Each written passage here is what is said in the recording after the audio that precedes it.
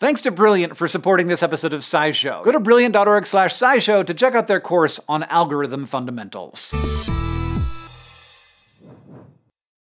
Brittle stars may seem a bit boring at first glance. They're basically skinnier, wigglier versions of their relatives, the sea stars. But those are not the only ways they differ from their meteor cousins. Sea stars have eyes, one at the end of each arm, but brittle stars are eyeless, so clearly they must not be as cool, right? Except, it turns out they can see, just with their skin instead of eyes. Vision seems like it would be pretty simple. If you have eyes, you can see. If you don't have eyes, you cannot. But eyes are just a really advanced form of photoreception, the ability to perceive light. And there's lots of animals on our planet that do not have eyes that can still sense light. And it has a name. It's known as extraocular photoreception. Basically, they can sense light with other parts of their bodies, either in addition to or instead of having eyes. The brittle star Ophiocoma wentii is one such creature. These brainless, shy animals spend their time hanging out in dark crevices of coral reefs. And they know they are in those crevices because they can react to light and shadow using their skin. Until recently, scientists thought that crystal-like structures in their skin worked together like a big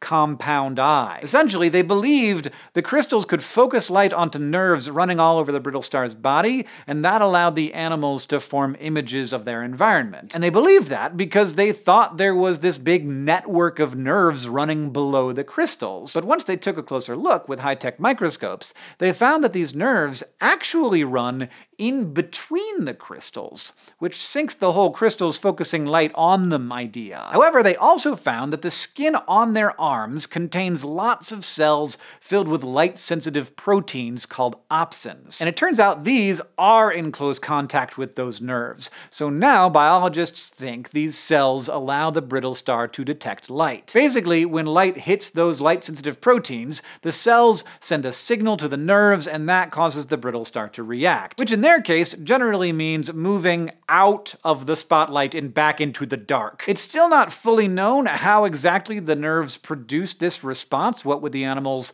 lacking a brain, and they aren't sure whether brittle stars can see shapes or just experience light and shadow. But they're eager to learn more because there are lots of cases where we would like machines to see without relying on a central control system. It could help cut down the circuitry needs of mobile robots, for example, since they wouldn't need to send all information to their centralized brains to process. And it might make the machines better at tolerating and adapting to damage. Basically, much like brittle stars, localized injuries wouldn't have as big an impact on their overall ability to function, an idea known as graceful degradation. So not only do brittle stars have the superpower of seeing without eyes, they might be able to show us how to design robots with that same ability, so that they can travel into dangerous environments and perform all sorts of helpful tasks. And that makes these eyeless, boneless, brainless animals anything but boring. Thanks for watching this episode of SciShow, which is sponsored by Brilliant. Brilliant offers hands-on courses that can help you cultivate your math and scientific thinking skills. Like if you want to get a peek at what robotics engineers do every day, you could take their Algorithm Fundamentals course. Algorithms are the codes that underlie everything our machines do. So with this course,